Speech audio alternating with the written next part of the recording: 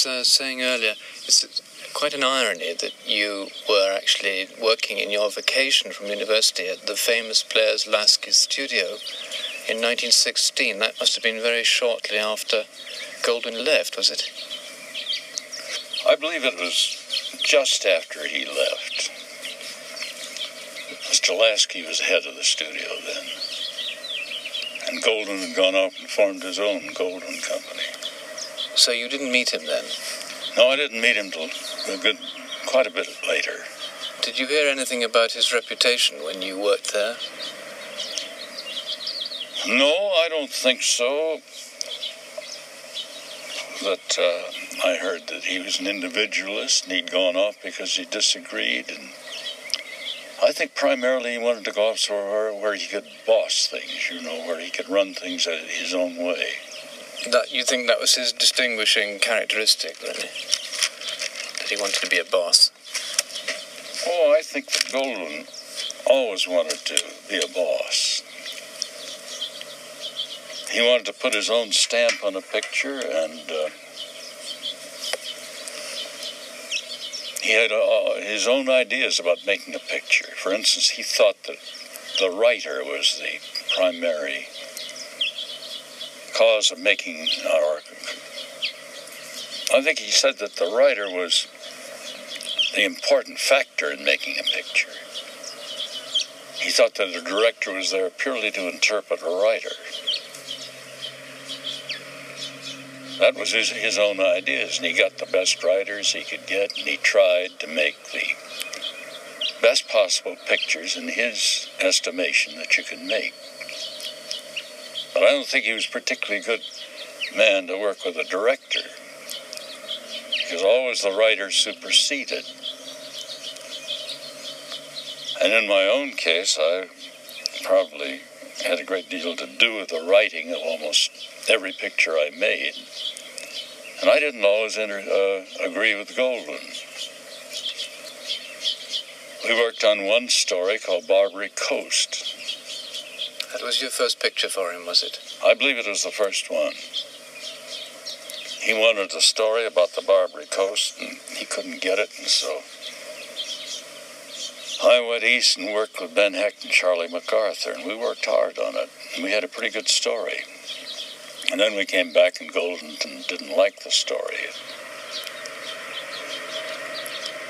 I told somebody that by the time we finished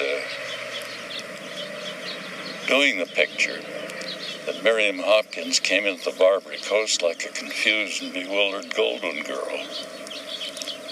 And we lost many of our good scenes because I think our picture was a little too hard-hitting. We knew what the Barbary Coast was at that time, and we were trying to do something that was rather real. The Barbary Coast is the coast around San Francisco, is that right? A little south of San Francisco. The early days of the gold rush in San Francisco. Yeah. When it was a pretty tough, rough place. The picture was not. What scenes did you have in there that Goldwyn wanted out? About a third of them. He just didn't like them. When we set to work again and changed them, and ended up, in my opinion, a very denatured sort of a thing. So that I really didn't enjoy the picture. A few of the things I thought were good, but it lost its reality. Did he make it clear why he objected to the scenes? Not always.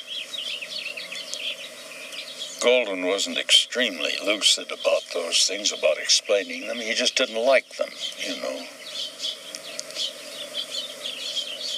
You couldn't really tell why he didn't. It would come out. You'd finally learn, but it was rather tough to follow him. What he really was trying to do was probably trying to make more of a family picture out of it. And in my opinion, he shouldn't have tried to make the Barbary Coast a family picture. He felt that a lot of the scenes were too explicit sexually, were they? He wanted a little bit more of a poet meeting a girl such as Miriam Hopkins played, and doing it in a romantic way. And it was hard for the writers, for Hector MacArthur, and for me to coordinate that kind of a thing. We rather didn't believe in it. So it wasn't too happy an experience. But you had to actually bow down to, I mean, you had to... Oh, yes, sure. I made another picture for him called Ball of Fire, which there was absolutely no interference. He liked everything about it. And we had a very happy time making it. Quite different than the previous picture.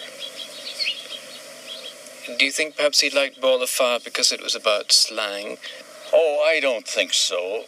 Actually,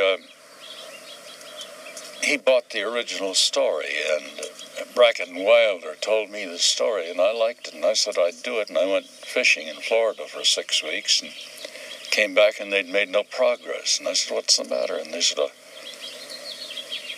well, we're not sure, but we don't seem to know what this story's about. And I said, well, it's Snow White and the Seven Dwarfs. And they looked at one another and said, well, it'll be done in about 2 or 3 weeks. And we had no trouble with it. I thought perhaps it might have been appealing to Goldwyn because of the use of American slang expressions in it, which was quite a part of the plot, which he might have found rather amusing because of his own interest in... Well, it was rather an erudite comedy, and that could have appealed to Goldwyn a good deal because it was a writer's comedy. And it was all a little bit unreal and really laid a good background for that type of comedy, and it appealed to Goldwyn. It was good from his standpoint. Consequently, there was no interference, and I enjoyed making the picture. Although he liked writers and he thought they were very important, how highly do you actually rate his judgment of writing as such? I can't give him any A-pluses for that at all. I think he had a great taste in picking writers, and then he depended on the writers. Bob Sherwood, for instance. Lillian Hellman. People like that. It so happened that Goldwyn was inclined to classify writers as a whole, not as one superb individual and one hack. When I worked on a picture with him, Brackett and Wilder were probably two of the finest writing teams for pictures. Hector MacArthur. Where we got into trouble again was in taking a very bad story by Edna Ferber called Come and Get It. Goldwyn was going to the hospital, and he asked me to do it. And he said, you're me in charge, and just go ahead and make it. I talked to Miss Ferber, and I said, this isn't a very good story that you've written here. She said, what's the matter with it? And I told her some things, and she said, how do you know? And I said, well, my grandfather was Charlie Howard, and I know that he was one of the characters in your book. And she said, my lord, you know more about it than I do. And I said, yeah, I do. So we started to work on the thing, and I changed it all around. I kept the basis of her story and everything, but changed many characters all around. When Mr. Goldwyn came back and saw it, I told Mrs. Goldwyn, I said, I don't think you ought to let him see it. I'm going to be through in a week, and he's still a weak man. He's been operated on. She said, I can't stop him. Well, I said, he's liable to faint. He almost did. So I had a conversation with him, and I said, now look, Sam, you're a sick man. Isn't there somebody that you can your organization that you can have talk to me and get all the things that should be, tell me all the things and see that we do what you want done to this story, because actually the things he wanted, it could be 6 of one and half a dozen of another. It didn't make any difference. He said, that's a good idea. So about 4 or 5 days went by and turned in some scenes, and he said, this is exactly what I wanted. Who wrote them? I said, I did. And he said, directors shouldn't write. And I said, you're stupid. And walked out on him, and I wouldn't come back again.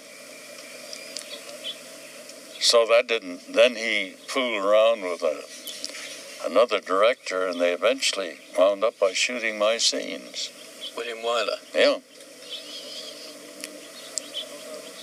But you didn't. So there was just a point, and Goldwyn had his own thought. He was just as right as I was. He didn't think a director should write. I thought a director should write. Consequently, we clashed. But you therefore stopped shooting on the picture, and Wyler finished shooting it? But he shot your I think he did about 500 or 600 feet in the picture out of 10,000, 10 or 12,000. Do you think when Goldwyn admired writers, as he said, the best writers, like Sherwood or Lillian Hellman, was he using his own judgment, or just the fact that other people spoke well of them? I think he was smart. I think he used other people's. The majority, they were recognized as being good writers. One of the first things he did was he made a series, Famous Authors. It was successful. In about 1918. And it worked. And oddly enough, I went into Paramount after he'd left, and Mr. Lasky hired me and asked me if I could get together 40 pictures for them in a very limited time. And I said, easy, you give me the money. He said, you can have all you want. I bought 2 Rex Beaches, 2 Zane Greys, 2 Joseph Conrads. And I just went through the list. Nobody bought stories like that. So actually, Goldwyn knew that 40 pictures were done that way, and he decided, and I think that his came later than that time. It was really the growth of the beginning of getting good writing and good stories. Because pictures before that time had been written by scenario writers, trained in motion pictures, not in dialogue necessarily or anything like that. But you see, Lillian Hellman was a great storyteller and a dialogue writer. She could handle situations. Bob Sherwood was good. I thoroughly admired the fact that he wanted good writers. But it didn't work as far as I'm concerned, and with a number of directors it didn't work. Did he admire Brackett and Wilder? Yes, because they had a very fine reputation for doing comedies. Even in the early 30s? Mm-hmm. And he gave them their head? Except on, as you say, Well, the only time that Barbary Coast. Barbary Coast was he went against it. Of course, Hecht and MacArthur were an entirely different type of writers. Oh, yes.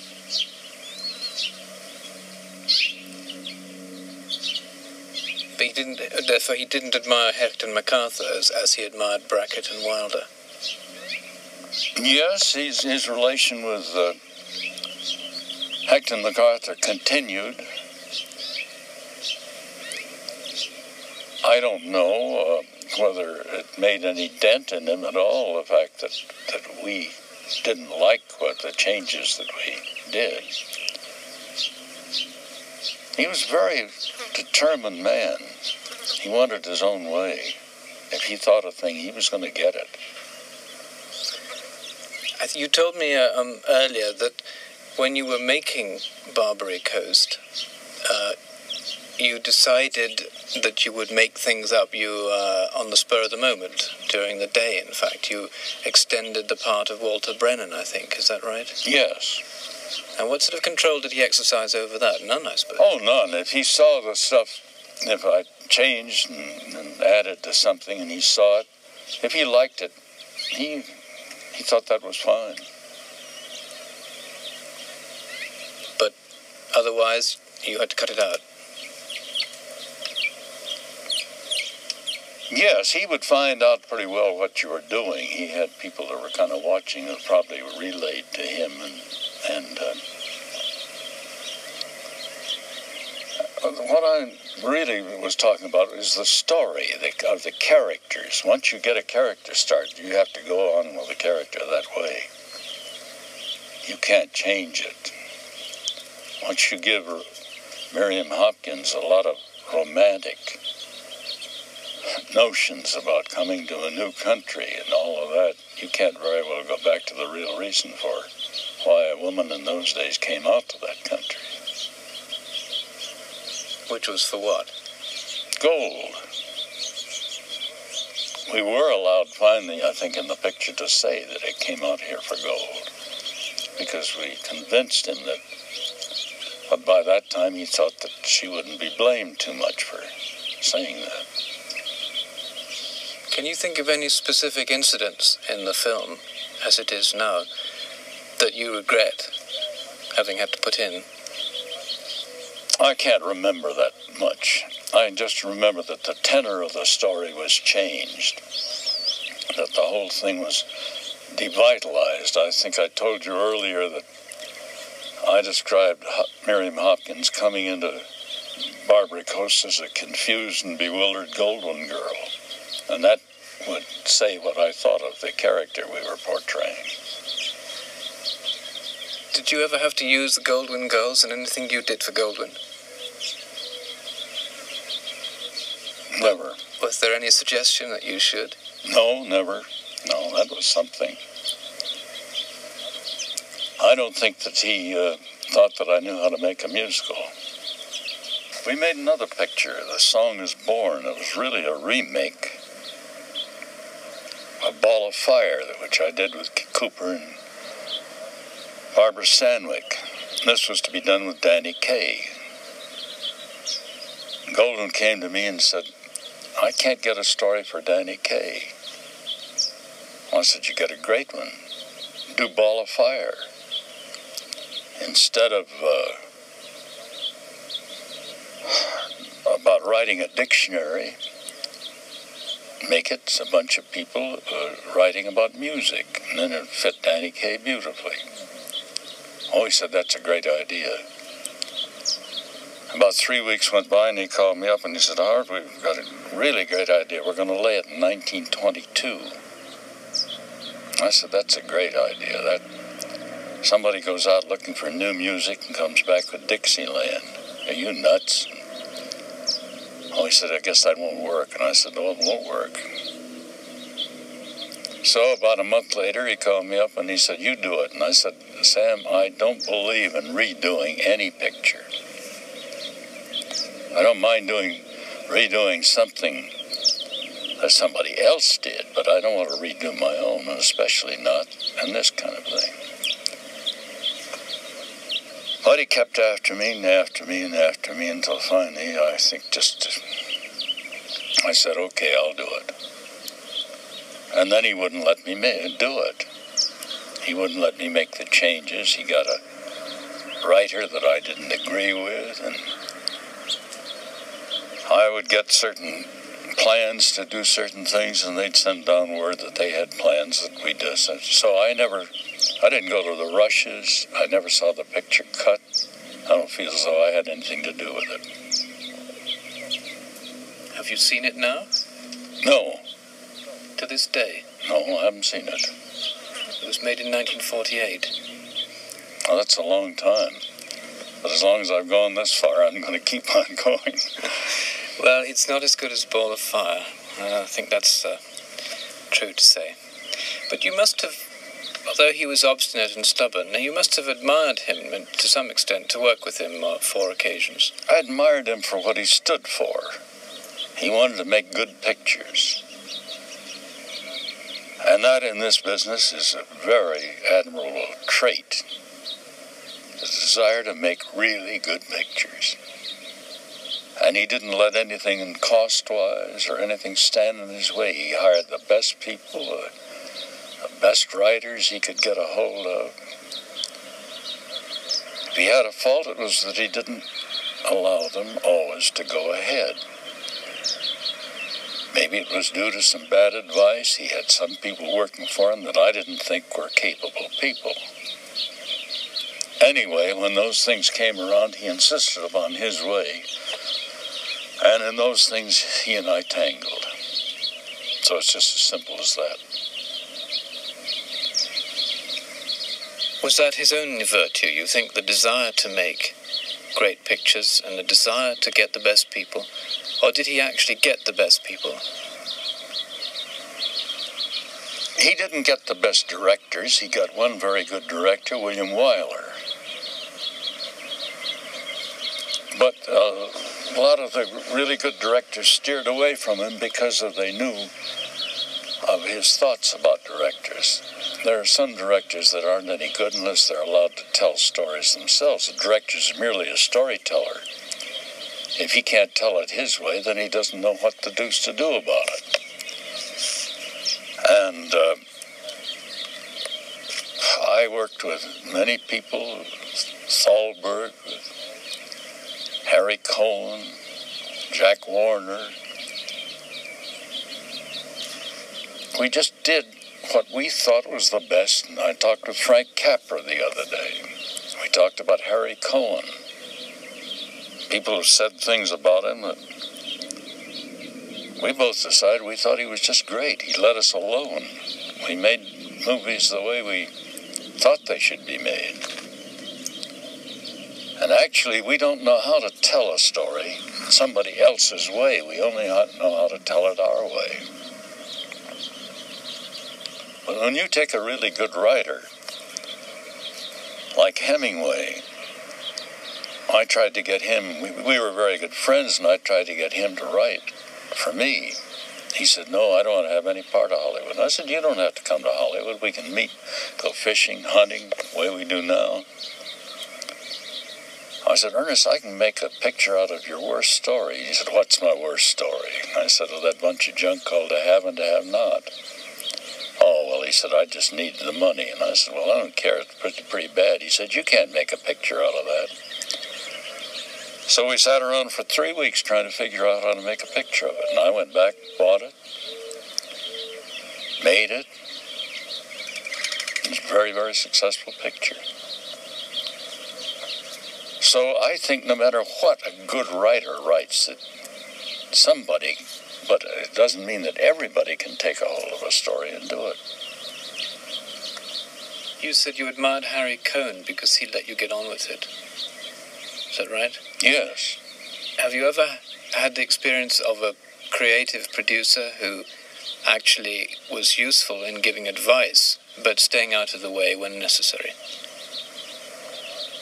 No, not that I can remember. Oh, I have had instances of where they bought the story and saw a good picture in there. Jesse Lasky gave me my first job. He bought Sergeant York. I made it because he gave me my first job. Cooper made it because Lasky gave him his first job. I told Cooper, I said, I don't think we can do any harm to ourselves by making it. Well, Cooper says, what's the use in arguing about it? We're going to do it, aren't we? And I said, yeah. But I said, you come on over with me while we talk to Warner. If I say, isn't that right, Mr. Cooper, you say, yep. And so I said, we'll make this picture if you let us alone. Isn't that right, Mr. Cooper? He said, yep. And if you don't let us alone, you're going to be in a lot of trouble. Isn't that right, Mr. Cooper? He said, yes. So we made And Lasky, who was broke at the time, made a couple of $1 million, and Cooper got an Academy Award, and I felt very good about it, so we had a great time. To go back to Sam Goldwyn, was he a genuine star maker in the sense that he picked the right people himself, or was it up to his directors to make them for him? That's difficult to answer. He had an innate sense of picking somebody, like Merle Oberon he picked. I remember when she started. Ronald Colman he picked. Of course, Ronnie was an experienced actor when Goldwyn took him under his wing. Where did he spot Merle Oberon? Can you remember? As I remember, Merle had a very rather oriental look. She dressed in black. Almost a siren quality. He asked me one time what I would do, and I said I'd put her in a tweed skirt and a shirtwaist and have her wear some good tailored clothes and let that odd quality show through rather than trying to make it up. He made some tests and he was tickled to death, and he went on with her, and she did a very good job for him. Did he come down on the set with you and attend to the dress and the appearance of people in your pictures? No. He boasted of doing that, didn't he? Yes. Mm-hmm. But is that because you wouldn't let him or discouraged him? Well, I couldn't very well say that he couldn't come down, but I discouraged him by telling him I couldn't work very well with him around there. Why doesn't he go? So he'd go. Not always. He wouldn't go. But I mean,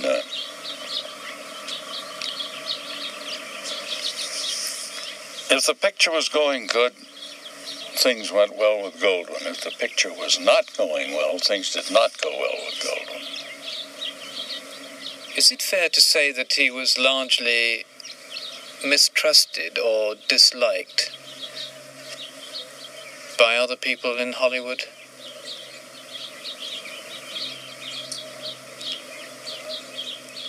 I don't think so. I don't think he was distrusted. I don't think he was disliked. I think that not everybody took him seriously because of the numerous faults that he had about his thing that is called Goldwynisms, the things that he did. Mr. Goldwyn had very definite ideas, and he liked you to follow the script. I remember one picture where we didn't follow the script at all. It was Barbary Coast. I had a chance to put some comedy in that, so that was the only chance that I had to change things. So I needed an actor, and I had a very smart man, assistant director, who said, "You know the character you told me about the other day?" And I said, "Yeah." And he said, "I know a man who's just exactly what you talked about." But he said, "He's just an extra man. But I wish you'd see him." And I said, "Okay, but get him in costume, give him a few lines, and save me having to see him 2 or 3 times." He said, "All right." And he brought in Walter Brennan. I started to laugh when I looked at Brennan. And I said, "Mr. Brennan, did they give you some lines to read?" And he said, "Yes." And I said, "Do you want to read them with me?" "Certainly," he said. "With or without?" And I said, "With or without what?" And he said, "Teeth." That made me laugh, and so I said, "Without teeth." And he turned around, and he took the teeth out, and he started to read, and he was only supposed to work 3 days. I think I kept him 3 weeks, and I think he got nominated for an Academy Award. Now, Goldwyn saw that, and he liked it. So you could do things like that, but you couldn't change the story on him. You see, that wasn't changing the story. That was just making extra scenes. But did he have a sense of humor? Could you rely on things? No, I don't think so. At least he didn't have my sense of humor. I think some of the things that malaprop things that he said were funny, but I don't think that they were, he would by no means be called a comedian. Did he ever make any of his famous malapropisms, his Goldwyn-isms, to you? He introduced me to a very good-looking girl, a writer, and said, I want you two to cohabit very closely. Did you? Oh, no, we worked on the story. But you're convinced that those were unintentional. He didn't create them. No, he didn't do it. He didn't try to do them. I think he enjoyed the reputation he got. I think he liked the personal publicity that he got. I think he liked being a character. I think he was a great showman, and they would like anything like that. Was he more admired than not in Hollywood? Oh, he was admired for what he wanted to make when he started a picture. There were a few people that didn't like Goldwyn, but almost everybody admired him. Not all the people wanted to work for him, because too many stories got around about the difficulty in working with him. I'd have to say that he was admired. For his desire to make good pictures. For his desire to make good pictures. And he certainly succeeded, to a large extent. He made very few bad ones. What sort of impact do you think he had on Hollywood and its working methods?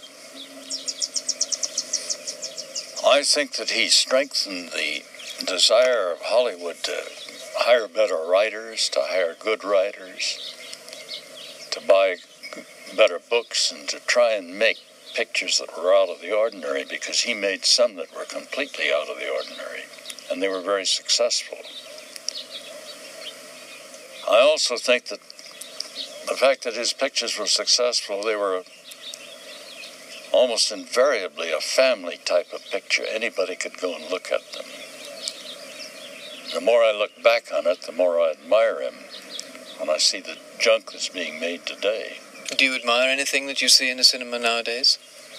Yes, a number of things. I think the two best young directors are Peter Bogdanovich and Bill Friedkin. But in the last Academy Awards, I liked The Sting.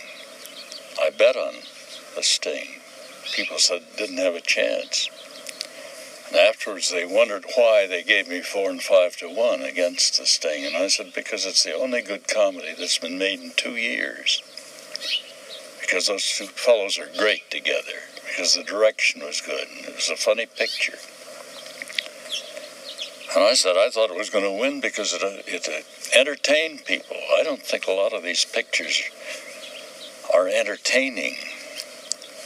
I think The Exorcist frightens people, but I think The Sting was really good entertainment, and I was tickled to death to see it win. How do you think Goldwyn would have reacted to what is going on in the current cinema? I think he'd been thoroughly against it. I think everything he tried to make for a general audience. I don't think he wanted to offend anybody. I think that's probably the reason I had trouble with him on one picture, Barbary Coast. And I think that is why they are advertising his pictures today as fit for an entire family to see. I think he worked hard to get that, to do that. I think he would have thrown a fit if he'd seen some of the pictures today and said so in no uncertain term. The last picture you made with him was in 1948. Did you have any plans to make more after that, or did you see him much after that time? What picture was that? I've forgotten. That was A Song Is Born, the remake of Ball of Fire. No, after the last picture, I realized that we couldn't work well together. We remained friendly. I used to go and play croquet with him, drop in at his house occasionally. He was a great croquet fan, wasn't he? Yes, he just loved it. Was he any good at it? I wouldn't say he ranked with the best, but he played very earnestly and very seriously, and he enjoyed playing. He generally tried to make up a match so that it would even up pretty well. He'd want the best person to play with him. But he kept up this beautiful court and invited people to play every weekend. Was he an athletic man? I think the only athletic I think he played many years ago a few games of golf, not as a good golfer. But I used to go to the studio and pass him daily, and he would walk 4 or 5 miles to the studio. From his home? From his home, with his head up, swinging his arms, and arrived, and he was in really good shape for a man of his age. Apart from his croquet interests, did he have any other kind of life outside the cinema? I don't think so, no. I don't believe that he ever went as a looker on, as a watcher of sport. And I think his entertaining was done with people that he wanted to have contact with, writers, actors, various people. I think he lived wholly for the picture business. It was quite an accident, wasn't it, that he fell into it in a way? I mean, he ran away from Poland, he was an orphaned boy, he was making gloves, he was a salesman, and suddenly this thing clicked, the cinema, and he never looked back. Can you imagine any other life for him had he not had the cinema? Well, that'd be hard to do because there were many like him.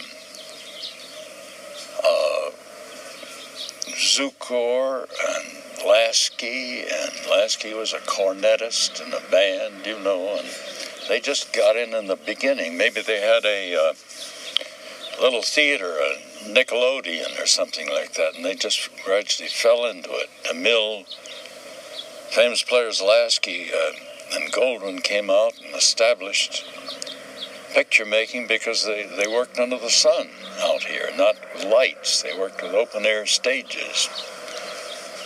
And they didn't have cameramen adjusting the lights and doing everything, and they just made scenes when they could.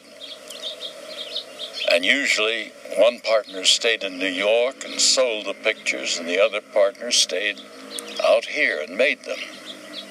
I would say Goldwyn occupied both positions. He sold and made them.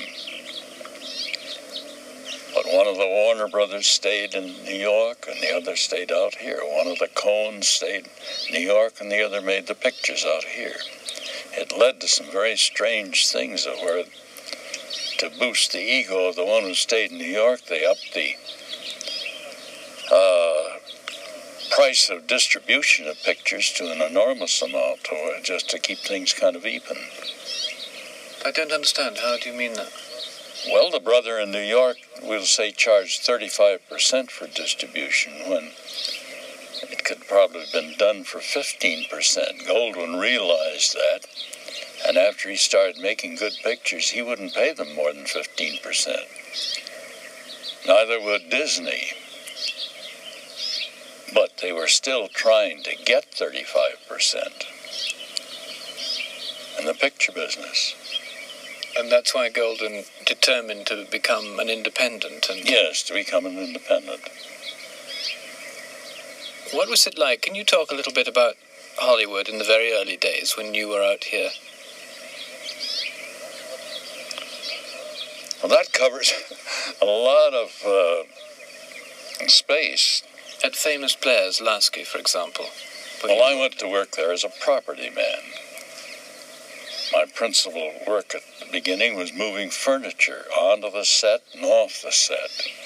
One day they needed a modern setting, and I'd had 4 or 5 years of architecture, so I said I can do it. It was for Doug Fairbanks, and Doug and I became friends. He was courting Mary Pickford, so he said, why don't you use Howard as your property man? So Mary said, okay. And then I did some things that she liked, so she said, do you want to be my assistant director? And I said, yes, I would. Then the director got drunk one day, and she said, I guess we can't work. And I said, why don't we make some scenes? And she said, can you do it? And I said, yes. So I became a director. Well, you couldn't do that today. You said once, it's a pity today the young directors don't have nearly as much freedom as we had in the old days. Is that true? No, they can't have. The directors in television are so bound up by time. They have to do a certain number of scenes a day, and they're inclined to be bad scenes for that reason. They're not judged by how good scenes they make, but how quickly they do them and stay within the budget. If you ask any of the good directors in motion pictures, they'll tell you that they really didn't pay much attention to the budget. They were out there to make a good picture. Of course, sometimes they did. And within reason, if somebody came and suggested something to them to save money, they'd do it. But today, when I started directing, you could make a good picture for $30,000, $35,000. The second one I made got its money back from one theater. And today you can't back up to a start for less than $200,000, and that's the cheapest thing that you can do it with. I'd hate to try for anything under a couple of million. So it's quite a little difference. I suppose one of the virtues of Goldwyn was that he put quality first, and he didn't mind about how much it cost or how long it took. No, he knew that if he made a good picture, he'd get it back and get more. And he did, all through his existence. When was the first time you came across him? I can't remember. I remember one time when he met his wife, whom I'm very fond of, and we went out somewhere and came back, and he wanted to come to his house and have a drink before going home, and he leaned into a big fireplace to light the light, and he hit his head and practically knocked himself out coming out of the fireplace. I thought that's a fine way to begin with the courting, but it worked out beautifully. Mrs. Frances Goldwyn, that is, how much influence do you think she had on his decisions? A great deal of influence. He relied on her advice, and it was good advice. He relied on her opinions. And she took a great many things off his shoulders that he had bothered with before. Oh, costuming and different things and running the studio that left him free to go ahead and make pictures. Was there a suggestion that her taste was rather better than his in the matter of costuming and hairdressing? I would say so, yes. Because she was a very smart woman and had good taste. I think he recognized it. I don't think it ever came to be a question of who was better. I think that he was very happy with what she did, and it relieved him from something that he probably didn't know too much about. This is rather a strange and unusual thing, isn't it? There can't be many examples in Hollywood's history of a producer being advised and helped by his wife like that over a period of 50 years, practically. There are very few. Very few. So that you could say, in a sense, that Goldwyn Pictures was Mr. and Mrs. Goldwyn Pictures to a certain extent.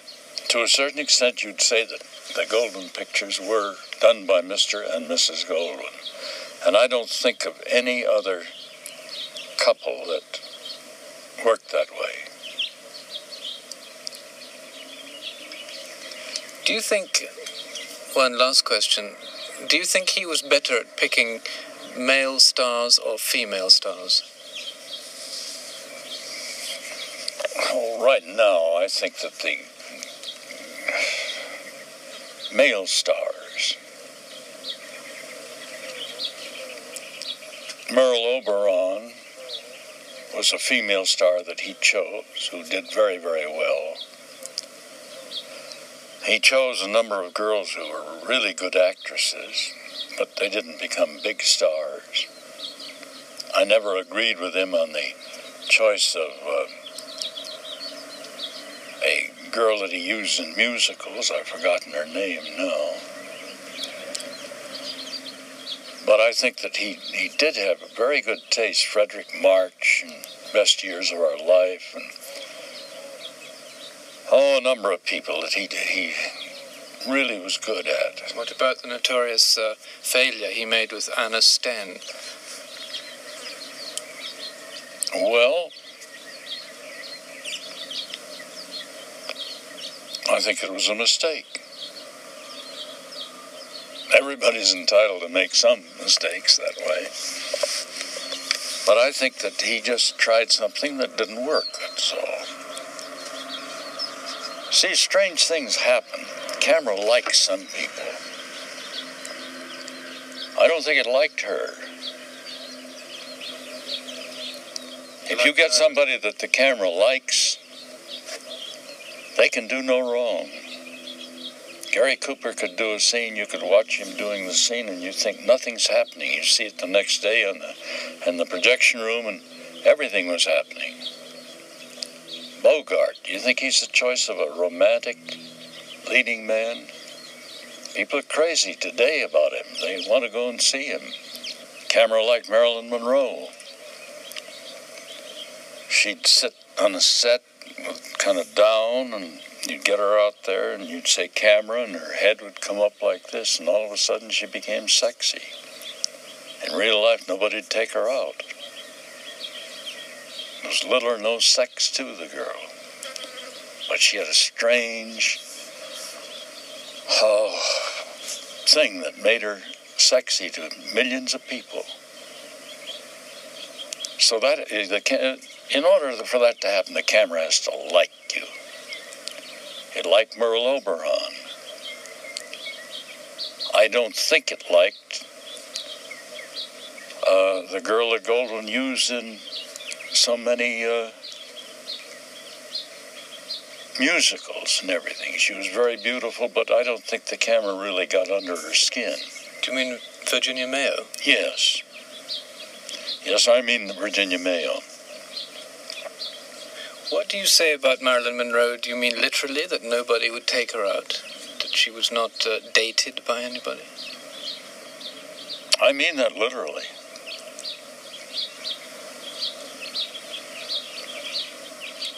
I used her in the picture, Gentlemen Prefer Blondes, because at Palm Springs, nobody would take her home from a cocktail party, and she'd come up to me and say, "Please, can I get a ride home?" So one time I said to her, "If you can't talk, why, can you sing?" And she said, "Yes." And I turned the radio on, and she sang good. That's why we happened to make Gentlemen Prefer Blondes. Nobody knew that she could sing? No. Or act, even? And she didn't know. I think she ran away about 3 times from the sound stage when we were recording her songs. But I always had a man at the door to stop her and wouldn't let her out. She's just afraid she wasn't doing them well enough. She had no confidence whatsoever. Your whole job in making a picture with Monroe is to create a feeling of confidence. She actually didn't want to leave her dressing room to come out on the stage and make a scene. Was she like that, do you think, the whole of her working life? Well, I worked with her pretty much in the beginning. I've heard other people say so, but I couldn't swear that she was that way, but I'm quite sure that she was. She had to be bolstered, and then she became something that the camera liked, and she became a great big star. And you think that, just to return to Goldwyn, whom we've rather forgotten for a moment, you think he had the ability to see this quality, perhaps, in some people that made him a star picker? Oh, there's no doubt about that. He had good taste about getting people. Everybody makes mistakes, sometime. His choice of Danny Kaye for that type of comedian was a great choice. Did you find it difficult working with Danny Kaye? I didn't find it easy. I wouldn't say that that's my type of humor. Did you enjoy working with Goldwyn? I couldn't truthfully say that I enjoyed working with Mr. Goldwyn. One picture, I thoroughly enjoyed it. But whenever it came to a matter of opinion or something, I'd been used to doing things my own way, and Goldwyn had certainly had his way about everything. So we clashed, and the result wasn't too good. I had great admiration for what he tried to do, which is making good pictures. He really set out to make the best picture that he could. But it also had to be his way. And as long as the director is a storyteller, he can't tell somebody else's story. He has to tell a story the way he's accustomed to telling it.